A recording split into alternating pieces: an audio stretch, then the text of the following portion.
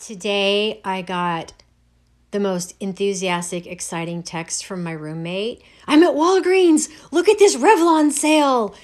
And I'm like, what? Revlon sale. I'm like, wow. And she starts sending me all these pictures of things on clearance. And I'm like, I'm slobbering over here like a St. Bernard. This is like pirate's booty. So I said, stay right there. I'll be right there. So I get in my car and, okay, that's Lily. I know that has absolutely nothing to do with makeup, but just because that's Lily. Okay, so I go in there and I'm like, oh my gosh, look at all of this beautiful makeup on clearance. Are you kidding me right now? It was just one thing after another. I was just going crazy. So I'm going to go ahead and just let you see what was here, like ridiculously slashed prices, like, you know, $2.69 for something that's regularly $14.99. Okay, so let me see here. Up here we've got, lipsticks that were on clearance for like $3.99, regularly like $9.99. You know, I was like, you've got to be kidding me. Clearance, $2.70. These beautiful lipsticks. I am not a lipstick wearer, to be quite frank with you, but I will buy a lipstick if it's cleared out, okie dokie, and I like the color, I'll do it. So I was just so thrilled. Oh, look at this one. I was thinking, ooh, this might be a good color for me. And then I put it back and I just continued to shop thinking this is so dang great. Revlon Color Stay Concealer. The bomb diggity. I actually don't have one of those, but I've used it before. This Revlon Photo Ready Instafix. I mean, it was what? So cheap. Like, why? Why is this so inexpensive? I don't care. I don't even care about the shade range. I'm picking one up.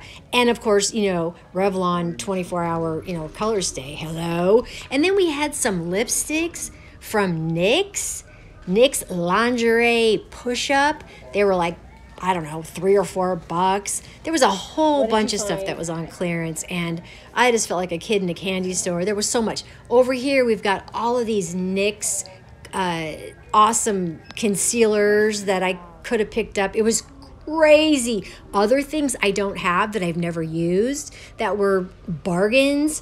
So, it was a very exciting moment in my life today, okie doke. So my friend sends me, she's circling things, save $8.20, these lipsticks, they're $2.79, right?